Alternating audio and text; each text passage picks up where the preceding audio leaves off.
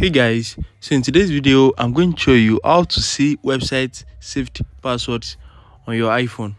So if you are using your Safari browser and you want to see the password of website that is saved on your iPhone, let me show you how to do that in this video.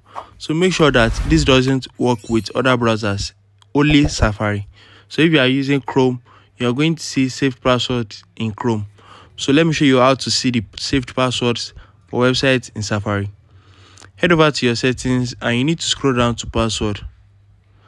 Just click on password and you need to verify your Face ID or passcode.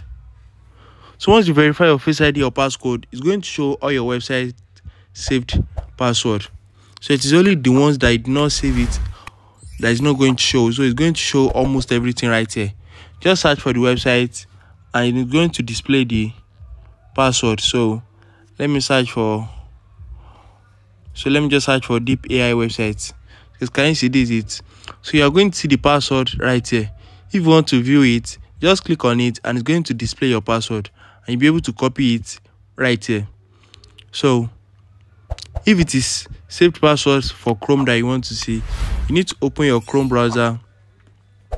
So most of the browser have this feature.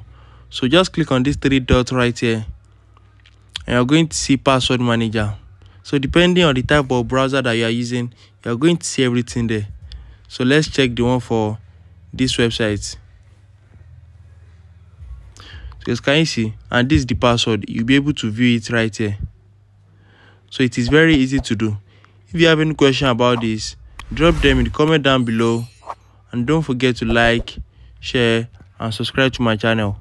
Thanks for watching, guys.